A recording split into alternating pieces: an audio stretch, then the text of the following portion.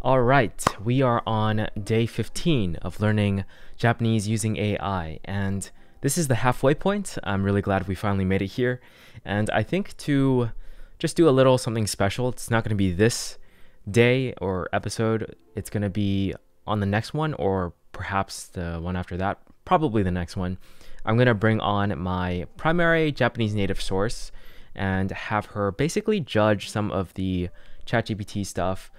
Mostly, we're probably gonna do stuff related to the chat and like reading and texting each other and stuff like that, and seeing if ChatGPT's Japanese is like natural. So, if you guys happen to have any questions for like a Japanese native speaker, like feel free to leave it in the comments down below. If you happen to make it before, if you happen to leave it before tomorrow's thing, then I'll try to get to it and insert it in that episode, tomorrow's episode, probably tomorrow, most likely.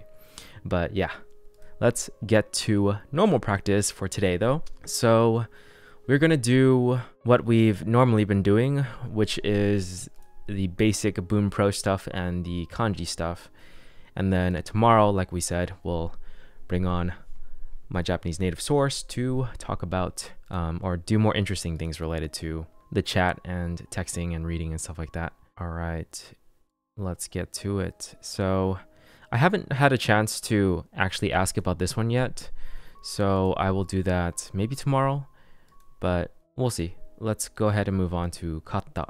Kata, way of doing, how to, manner of ing. So I already know how to use this. I learned it in Japanese language school. It's a pretty useful one. So you have the ma stem, and instead of doing mas, you say kata instead. So basically right now we are learning the tsukai kata of kata, like how to use. And I think we know the kanji for this one, so we don't need to have the furigana. When kata is attached to the mas stem of a verb, it carries the nuance of way of doing. This is identical to kata's standard meaning of way or direction. So we have nani sono tabekata kuchi o ujideyo. What is that way of eating? Please close your mouth. Nani sono tabekata kuchi o tojideyo. So we've learned this one, which is close. I didn't realize it can be read as to as well. And we know kuchi. Necktie no musubi kata o ototo ni oshieru. And we know oshieru. I will teach my brother the way to tie a necktie. So this right here, musubi, must mean like tie. Gaikokugo no benkyou no, what is this one? It's part of shigoto, but like by itself. Shikata. Shikata ga garanai. I do not know how to study a foreign language. Shikata. I didn't realize that that's what you would use for it. Interesting. Okay. When used with suru verbs, sometimes the construction shikata is seen. I'm glad that like Boom Pro somewhat reads my mind. Is like, oh, I have no idea why they use that instead of just a regular suru. So having an explanation right afterwards is very helpful. Thank you. This has exactly the same meaning as the form without kanji. It may be thought of as meaning way of dealing, attending to, as she's original meaning is to attend to. In these cases, the suru verb is followed by no and then shikata. Senpai, let's see, fax. Faxu no shikata o oshiete kudasai. Do people still use fax machines? Watashi wa, is that high school? Koukou no toki ni haha kara chokin no shikata o osowarimashita. Man, I read that so poorly. Okay, so this is koukou. Koukou no toki ni haha kara chokin no shikata o owarimashita. Osowarimashita. That's an interesting term. This is the same kanji as oshieru, but I'm guessing it means like learned versus teach. And chokin is probably to save money. All right, let's keep going. After attaching kata to a verb, the entire expression is thought of as a noun phrase. This means that it can be followed by particles such as wa, o, and others to create longer sentences. Hikoshi, I don't know what this one is. Hikoshi-ya-san. Hikoshi is to move, right? No kagu no hakobi kata o mite. 見て、彼らの体力にびっくりした。After seeing the way the removalists were carrying the furniture, I was surprised by their strength. Yeah, this sentence I would not be able to understand whatsoever. Hikoshiya. Hikoshiya-san. Okay, hikoshi is like to move, I think, and then when you add ya to it, I guess it's like representing a company. Let's get some assistance here from ChatGPT. Moving companies or movers. Okay, kagu. Kagu must mean furniture, and then hakobikata is like carrying. So 引っ越し屋さんの家具の運び方を見て、彼らの体力にびっくりした。So 体力 is like strength. Okay. There's like a lot of new stuff I'm learning as I'm learning this grammar point that I basically already know. Okay. 彼の泳ぎ方は変だ。彼の泳ぎ方は変だ。His way of swimming is strange. お菓子の使い方を What's this? 学ぶ。お菓子の作り方を学ぶ。Don't really understand this sentence, so I will ask ChatGPT. Can you break the sentence down for me? I think manabu is the only thing I didn't really understand. This is the verb sentence, means to learn, to study. Manabu. And there are so many ways to like say it now. It's getting confusing. So there's manabu and there's naraimasu. And there's also now the new one from the previous thing. Where was it? This one? No. Osowarimashita. How many ways are there? How many words are there for learning something? Manabu, narau, benkyou suru, osowaru, minitsukeru, oboeru. And each one has a different sort of nuance behind them. Refers to gaining knowledge or skills, often through study or experience. Implies learning through practice, instruction, or lessons from someone. A common or neutral word for studying, usually referring to academic learning or self-study, indicates that someone is teaching you something. Osowaru. Okay. More focused on receiving instruction than the act of learning itself. Refers to minitsukeru. That one we haven't heard of yet. Refers to internalizing knowledge or mastering a skill. Implies long-term learning and retention. Oboeru, in process of memorization. Shutoku suru, to acquire or master. Formal term used for mastering or acquiring skills. Yeah, that is a lot, but I can see the nuances now, so it helps me better understand like when one is used. So thank you, ChatGPT. After attaching kata to a verb, the entire expression is thought of as a noun phrase. This means that it can be, okay, we already read this. Why are we doing this again? Sorry. We are a bit tired today. Okay. 妻はリモコンのわからない。妻はリモコンの使い方がわからない。My wife doesn't know how to use the remote.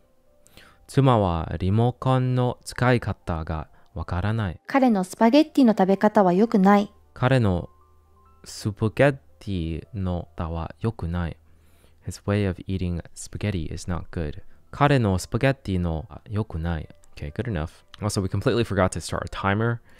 So I'm just going to go off of feel today and just do maybe like 3, and then we'll move on to practicing kanji. Dakede, just with.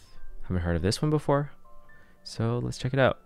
Dakede is a combination of the adverbial particle dake and the case marking particle de. That's what I figured. This expression is regularly thought of as the meaning just by a.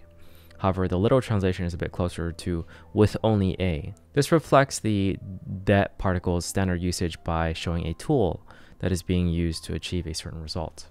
To use dakede, simply attach it to the end of any non-mas form of verb or noun. Okay. 彼女と話すだけで楽しい. Okay. これは what do you get when you have electric and the kid symbol together? 電子? 電池. Okay. 電子レンジ of course. 電子レンジだけでオーブンの機能はついてない. This is just a microwave. An oven function is not included. これは電子レンジだけでオーブンの機能はついてない. So this must mean function. 機能だけ differs from shika in one very important way. だけ highlights that there was more than one option, but that only one thing was chosen and used. However, shika implies there is only one possible option to begin with. Interesting. I occasionally use shika, not too much. So that's good to know. Shika is like, that's the only option. Dake is like, there's more options, but that's the only thing we used out of those options. Okay. パーティーに行くだけで楽しい。パーティーに行くだけで、パーティーに行くだけで楽しい。顔を見ただけで彼はいい人だと分かった。顔を見ただけで彼はいい人だと分かった。顔を見ただけで彼はいい人だと分かった。I could tell he was a good person just by his face. Okay. 一緒に we should know this one. We should also know 一緒に。一緒に時間を過ごすだけで仲良くなりました。仲良くなりました。We became good friends just by spending time together. 一緒に時間を過ごすだけで仲良くなりました。一緒に時間を過ごすだけで仲良くなりました。一緒に時間で仲良くなりました。一緒に時間を過ごすだけで仲良くなりました。彼を見ただけで性格が悪いと分かった。Okay. 彼を見ただけで性格が悪いと分かった。Yeah, she speaks really fast. How's the other voice sound if that's available? だけで性格が悪いと分かった。I think he's slightly slower. だけで性格が悪いと分かった。彼を見ただけで性格が悪いと分かった。性格が悪いと分かった。彼を見ただけで性格が悪いと分かった。Yeah, I feel like he is definitely slower than the female voice. 彼を見た悪いと分かった。It's somewhat similar. I think maybe I just got used to hearing the sentence, so it slowed down in my brain. Interesting. Anyways, just keep going. 家族と一緒にいるだけで幸せ。家族と一緒にいるだけで幸せ。家族と一緒にいるだけで幸せ。幸せ。Oh, we're not really on top of my game today. I feel kind of tired from other things, but we got to keep going.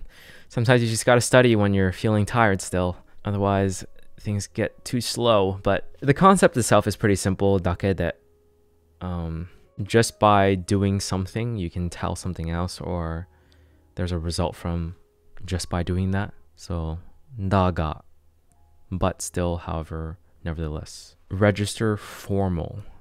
You know, I haven't been paying attention to this very much. Let's see don real quick and dan. And kata should not be formal, but I'm curious about register real quick. Register standard for don. Dan is standard as well. Kata is standard as well. Dakedo is standard. Not dakedo. Dakede is standard. Okay, so this one's formal. So I suppose it would just primarily be used in formal things. And this is also basically desu ga, which is like what my native source said is like never really said that much in conversation. So I might just breeze by this one really quick because it's probably a useless one for me personally, since I feel like most people would prefer to speak in the way a native speaker would want to speak. So use kedo instead of daga or desu ga. All right. Just a combination of des or da and ga. It's usually used as a formal way in saying but. Due to this, we can see that da is being used to determine that a statement is true, while ga simply shows that there are other important informations that follows. And she said that des ga is not really used. I'm not sure about da ga. That might be different. So I'll ask about this one again. 彼は弁護士だが頭が良くない。不思議だ。弁護士 lawyer. 頭が良くない。We should know how this one is said. 宝くじをうまいかった。だが、本当らなかった。当たらなかった。当たらなかった。Got it. When using desu ga, it will automatically mean that the rest of the sentence should be also use polite speech. Okay. 病室に行ったのですが、高かったので借りました。Okay, noda is like kara, but it's a polite version of kara. So most of the time you will use kara if you're speaking with like a friend or something like that. and not nodet. I specifically remember asking my native source that when we were at the Getty Museum. What's the difference between kara and nodet? I went to the hair salon, but since it was expensive, I came home. Okay. To make daga sound a bit softer, sometimes ne is added. However, this is not so common in modern day Japanese as more limited to older generations. Kimi wa ii hito da to kiita. Daga ne, mada kimi o shinyou dekinai. However, I can't trust you yet. Shinyou dekinai. Kimi. Due to daga and desu ga using ga, the formal equivalent of kedo, this phrase can sound quite stiff. Therefore, it is far more common to hear demo at the beginning hear demo at the beginning of a sentence in casual speech. Okay. Yeah, so that's the fun fact. That's basically what my native source told me. Ga is the equivalent of kedo. You don't really hear ga too much. Okay. Let's just finish this off. I think we're good with dake that 大統領が言いましたですが、私は信じません. The president said that, however, I don't believe it. 大統領が言いました。ですが、私は信じません。大統領が言いましたですが、私は信じません。毎日運動しましたですが、痩せていません。毎日運動をしました。ですが、痩せていません。So, losing weight is 痩せてない。最近僕は痩せてない。Okay. 本当は私が、本当は私がしなくてはならない。だがね、君にしてほしい。However, I want you to do it. しなくてはならない。本当は私がしなくてはならない。だがね、君にしてほしい。本当は私がしなくてはならない。だがね、君にしてほしい。I'm still a little stiff while saying it, but it's gonna be how it is today. I'm just gonna keep going. これが基本ルールだ。だが例外もある。これが基本ルールだ。例外もある。だが例外もある。これが基本ルールだ。だが例外もある。Okay. 明日から旅行に I should know 旅行。明日から旅行に行きます。ですが、まだチケットを買っていません。明日から旅行に行きます。ですが、まだチケットを買っていません。Okay, good enough. This is helping me doing some speaking practice as well. And I do have like a reference to try to shadow. So it's good. It's good practice. Okay, that is like as much as I can do. I'm too tired for anything more. So we'll continue with nakute tomorrow. And then for kanji, for kanji, I might do some of the things that I read. I feel like that's a good idea. I haven't seen any kanji lately from my texting with the native source that I haven't recognized. So let's do that. Let's do this one. I feel like these are pretty common kanjis and I should know it by now. But whenever I see it, it just reads as a jumble. So let's do these three kanji right here. Let's also do kimi because I don't use it very often, but I hear it a lot in anime. So why not know the kanji? And that way we don't have to read the furigana anymore. Let's do furu as well. Furu seems to be a very common thing, especially in Japan. I hear people talk about rain and snow all the time. So we're not snow, but only during winter since I was there during winter. Okay, so now we have the breakdown of these ones and I'm ready to do some wanikani as well if needed. Let's see. So this is gai and it also is soto, I believe. And we really sank down in our chair. Okay, let's go ahead and do this. We just wrote day 15 right here. It's not day 14 anymore. That way we don't waste paper. This notebook would have stayed in the cabinet forever anyways if I weren't working on this. Let's see. So we got you and we've got boku, meaning divination. It's not quite a breakdown, enough of a breakdown. So let's summon wanikani, our kanji guide. All right, so they read this as soto. We have evening and ho. They call this the toe kanji. I don't really see a toe though. Divination. Oh, I guess it does look like to, yeah, for the katakana character. So evening and toe. This one I know pretty well, so I won't spend too much time on it. It's just that, pretty easy. And then koku, or kuni, I believe, meaning enclosure. Kuni ga mae. And then tama, or o, meaning jewel or king. Yeah, this is actually one that I have learned as well. But let's check it out. Country right here. Mouth, kuchi, king, and then drop. So this by itself means king. O-sama. I know that from the Haikyuu, where I think O-sama was the nickname for Kageyama. Interesting that this right here means ball though. It looks very similar if you just add like a dash to the right side and it turns into ball. Tama, okay. I think I have it down. The enclosure, the three things with the dash. You could not see the dash. Let me do that again. Three things and the dash. And that's kuni. And if you put it together, it's gai koku. And then this right here is go. And we have encountered this plenty of times. It's in Nihongo, but let's learn how to write it properly. So it has sei in it, and it has 5 in it, and it has mouth in it. Okay. Very simple composition made out of stuff we should theoretically already know. And that's go. Got it. All right. And it seems I can... Oh, spoke too soon. Okay. Seems like I can write it with no issues. So we'll just move on to kimi. It means you informally, often used for close relationships or when addressing younger people, or lord depending on the context. Here's a breakdown of the kanji components. So there's in, meaning to lead or command, and then mouth. And let's find out what Wanikani says. All right, here it is. And it means buddy, apparently. There's the yo, slide, and mouth. But the yo looks slightly different. So it's like poking out a little bit. And the slide goes through the middle like that. And then kuchi right there. Yeah, and as usual, I'm writing it quite terribly, but it's good enough to recognize it, I think. This one's a pretty recognizable kanji. Very simple. Okay.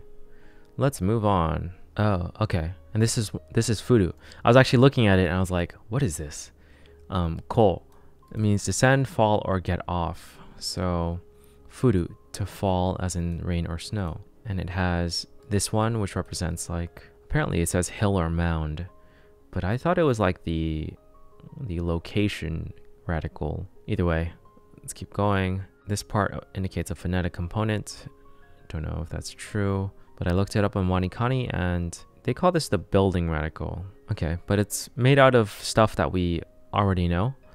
So the building radical with the winter radical, and then they say it's cow, but it looks slightly different from cow. Instead of this here, it's in there instead. Wow, that's interesting. And that is descend, or to fall. Let's write it one more time. Okay. This one honestly kind of looks like a generic kanji. The only thing that makes it distinguished is the weird thing under the winter radical. The weirdly written cow radical, I guess. Let's see if it's in any other compounds. So here it is, ko-sha, oriru. It's in oriru. So this kanji can be used for oriru, okay. Because oriru is like to get off, like, I guess if you're in a crowded train or bus, you can say like, orimasu, like you're gonna get off. I've heard that said a couple times. Oro furu iko kosan suru kofuku. Okay, sounds good. I think that was everything. These ones felt pretty fast. I think a lot of them were, I don't know, I expected more things to be like kirei. I wonder if I can write that kanji right now. I feel like it's been a bit of time, so I don't think I can write it, but let's just try for fun. Okay, this is gonna be interesting. I really don't remember much of how to write it. Okay, I seem to remember at least some interesting boxes right here. Then it was the shika for deer kanji, but I don't quite remember how to do it. I don't know why I'm writing wadao right now. I really don't know. I'm just gonna look it up. This is unfortunate. This is why review is necessary. Okay, so it's the ito kanji with big and one of these. Then we have this thing with the shika Kanji. I forgot what this represents down here. Maybe I need to go back and watch my own video, or I can just look it up. Okay, so it's radical of odd when it's together like that, but it also has that one box thingy. Aha, compare. I was trying to figure out what the radical meant again. I think it was kuraberu. Okay, that was just a quick refresher on one of the most complex kanji I've seen. So hopefully next time I can write it, actually. It's such a complex one. Yeah. All right. I think that's going to be it for today. I still feel a little slightly unstructured regarding kanji. I think it still would be a good idea to try to learn with some form of structure. So I think what I'm going to do next time is finally bring out the DS. My native source basically left a DS here that with a game that helps you work on kanji. So I don't think I can, maybe I can try to have a screen record the thing, but overall I'll just use it to figure out what kanji to work on and what kanji the game introduces. It's meant for like little kids basically. It's in all Japanese and helps little kids learn new kanji in a structural way. So I think I'll try it out. It'd be a good idea to actually use the thing that my native source gave me. So yeah, let's try that next. I know we're kind of deviating from the whole like AI thing a little bit, but I think it's gonna be more of a supplemental tool we'll use once in a while versus like I said back then, a guide. And we will be doing more interactions with it for more special days, I guess. So for tomorrow especially, I think will be interesting with just seeing how good it is for natural Japanese. I think once I learn that, once I like find out, okay, is it speaking natural enough? Is it speaking in a way that is actually helpful for a beginner or for someone at my level? And to have like a native speaker tell me, yeah, this does sound like pretty good and natural, like you can learn from it. That will basically give me the confirmation I need to actually use it more often and like consider it a viable method of practicing. Because before doing that, there's no way, I'm just guessing whether or not it is natural or not. So yeah, I think I want that confidence before I actually employ more resources into using the tool to practice with. But so far I've been doing my best to try to at least use it for whatever I can. But yeah, challenge wise, because I do like try my best to stick to the spirit of a challenge, but challenge wise I feel like for the past practices I've been using Boom Pro, and I've been sort of just occasionally sticking in the kanji for ChatGPT, but honestly I just been kind of going to WaniKani for the main thing. So I'm almost like barely using ChatGPT for the past practices, and to me that kind of like makes me feel like I'm not sticking to the challenge of using AI. So I will try to make more like special days where I really like go into the AI aspect of this challenge. But for now, I'm just glad that I'm practicing Japanese in general, and that the challenge itself like started me off at a good pace and just started me off like practicing. So yeah, that's all I have to say for this one. Day 15 is basically done. I'll catch you guys in the next one. And don't forget, if you want to ask any questions for tomorrow's thing, and maybe I'll try to if your questions aren't like gotten to by then, like if it's a late question, then I can still try to answer it at a certain point by just like, texting my native source, and yeah. So that should work too. Okay, catch you guys in the next one. Peace.